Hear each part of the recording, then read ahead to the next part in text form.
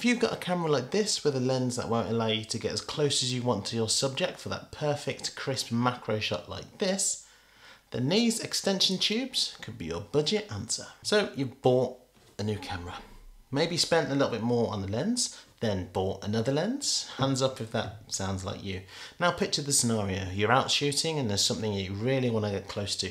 Maybe it's a flower or an insect, but the problem is that focal distance of a lens won't allow you to get near your subject without zooming in and potentially losing some of that clarity. What do you do? Just get a normal photo?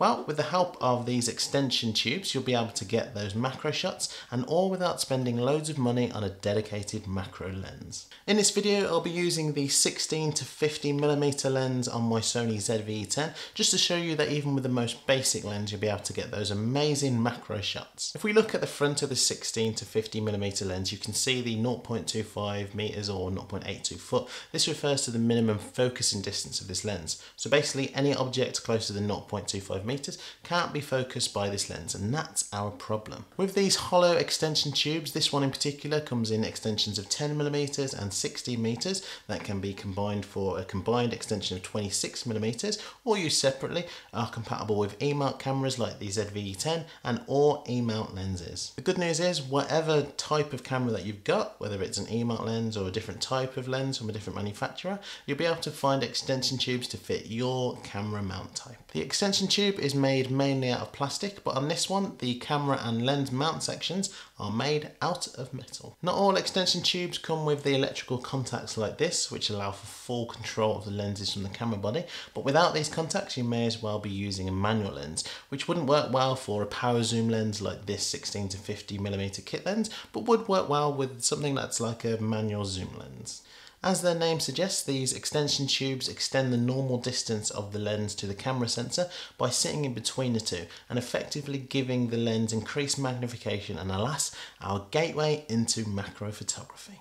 Essentially, the further the lens is away from the camera, the closer you can get to your object, but there are drawbacks which I will talk about later. Having two extension tubes like the 10mm and the 16mm, you'll find yourself experimenting with the two sizes, which one's better on certain lenses, but with practice and experience you'll find your preferred tube to use for your shot that provides the adequate closeness. Let's go and see these extension tubes in action with a few shots I took earlier today.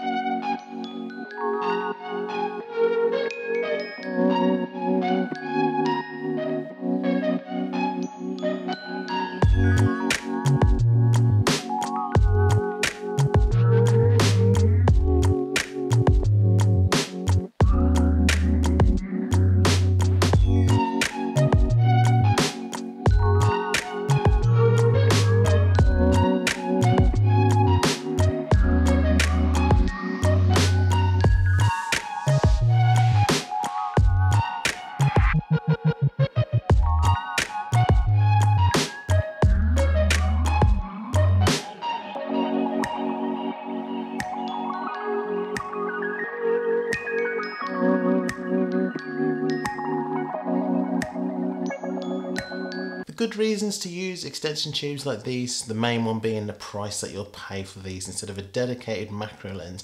But certainly though, if you're serious about macro photography and it's more than just once in a while when something catches your eye thing, then investing in a macro lens may be the best way to go in the long term. Your camera bag is certainly going to thank you when you're putting these lightweight, space-saving accessories in there instead of that big bulky macro lens. And don't forget, these are compatible with all of your lenses, giving you room for more and other accessories. With the positives, there are negatives though, because you're effectively adding a sort of tunnel to your camera and lens setup. You're going to increase the aperture by decreasing the amount of light that can reach your camera sensor. So when taking macro shots with extension tubes, you should take this into account and try and shoot with as much light as practically possible and suitable for your shot. And to get those crisp shots, you should also try mounting your camera on a tripod or having it on a stationary surface. Because extension tubes are only best used for close-up macro photography and at the most mid-range photography, you will in most instances be unable to take shots and focus on anything at infinity, essentially because the lens will be unable to focus on it.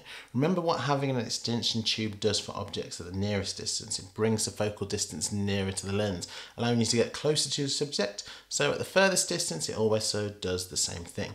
Not really a negative, but something to think about if you do take a variety of shots. With these two extension tubes and the 16 to 50mm lens, I find that the 10mm extension tube provides my shots with that adequate closeness that I'm happy with.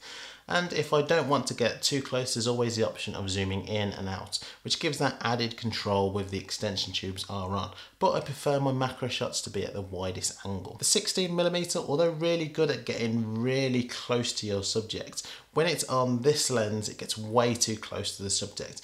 And certainly with both extension tubes combined, any shot is just unusable. But that's just with this 16 to 50mm lens. My other lens, the 55 to 210mm zoom lens, having both extension tubes on drastically brought this focusing distance in, turning a lens that I rarely ever use in this small room into a lens that I'd be very comfortable shooting macro subjects with, and with that manual zoom control, giving you that precise focusing.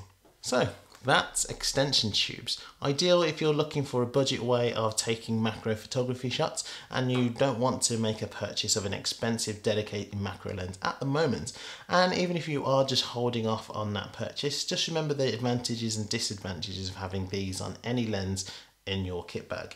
I'll leave a link to these macro lens in particular in the description below, but remember most tubes will do exactly the same thing. The difference with these are those electrical contacts to allow the continued use of non-manual lenses through the camera controls, but having this control can add to the price, so make that choice based on which lenses you'll be using the extension tubes on. I mainly use the extension tube on my 16 to 50mm kit lens, so tubes with contacts are the best for my usage, but I can still use them on my manual lens, which doesn't have any electrical contacts anyway. So if you still want camera operated aperture and autofocus control, I choose extension tubes like these. Let me know in the comments below whether having extension tubes in your setup will benefit your workflow, and if you're already using them, what's the photo you're most proud of taking them with them attached?